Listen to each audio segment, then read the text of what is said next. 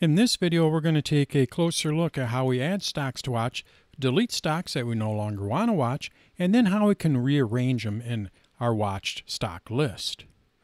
Let's go to my iPhone. So we know that we can easily search for a stock. I'm going to swipe down here, and then I type in what I want to search for, and then I can easily add that to my watch list. Well, we have another way of adding stocks to our watch list. When we go down to the lower right-hand corner, you're going to see we have these three lines. When I tap on this, I'm able to add, delete, and rearrange my stocks that I am watching. Let's go ahead and tap on it. And now you can see we have a plus in the upper left-hand corner. I tap on the plus. I type in what I'm looking for, and then I can easily add that to my watch list. So I want to watch Ford Motor Company. I type in here Ford, and you're going to see we have Ford Motor Company. All I have to do is just tap on the plus, and we can see it added it to my watch list. If I want to search for another stock, I just tap on the X here to clear the search field, and I can search for another one.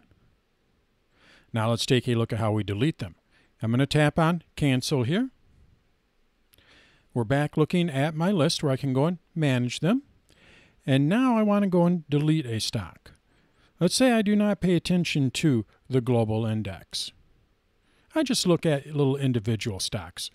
So I want to get rid of this. To do that, what I do is I tap on the minus here. And then I tap on Remove. And now that is no longer in my watch list. To reorder my stock watch list, what I do is I drag these three lines here up and down. So I added Gentex, and it's at the bottom. So what I'm going to do is I'm going to scroll up, and you're going to find Gentex here. I want to move this up towards the top. All I have to do is just take these three lines here and drag them up and place it where I want. So let's go and move Ford. Ford is at the bottom again. And now I take these three lines, I drag them up, and I can place it where I want. When I am finished, all I have to do is just tap on Done, and I've just rearranged my stock list. You're going to see I have Gentex here below Tesla, and then I also have Ford. And any stocks that I removed are no longer going to show in this list.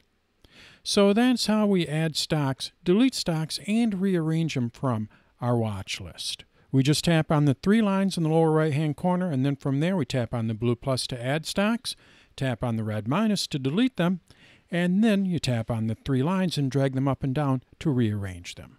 So that's how we add, delete, and rearrange our stocks in the Stocks app on the iPhone.